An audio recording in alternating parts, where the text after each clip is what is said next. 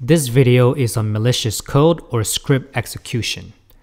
Malicious code or script execution is just a line of code that can install malware like Logic Bomb or download other malware from internet upon activation. For the Security Plus 601 exam, you will need to have a general understanding of 5 different codes that can be used maliciously. First, we have PowerShell. PowerShell is a command line shell and related scripting language that gives adversary access to almost everything in Windows. PowerShell attacks are challenging to detect because they execute commands directly from memory and do not write anything to the disk. This can allow attackers to disable Windows Defender's antivirus prevention capabilities like live detection, script and file scanning, and host-based intrusion prevention system. Python is a cross-platform language, meaning it is run on Linux, Windows as long as it is installed on the operating system.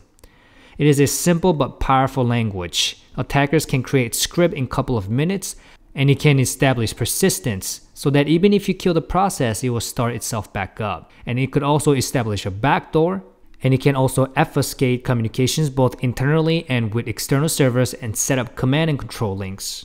Malicious Python script can be embedded into other executable applications.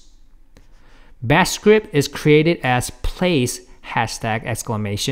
#bin bash at the top of the file. Bash script is a plain text file which contains series of commands. These commands are a mixture of commands we would normally type ourselves on the command line. Note that anything you can run normally on the command line can be put into script and it will do exactly the same thing.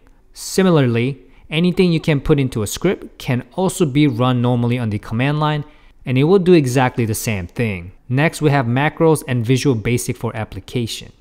Macros are programs that are typically used in Microsoft Office products and are written in Word Basic, Visual Basic, or VB script.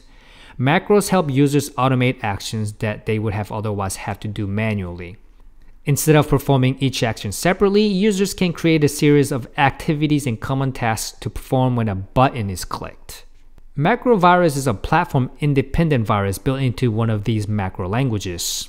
Macroviruses are common because they're simple to create, and due to the fact that Microsoft Office is heavily used.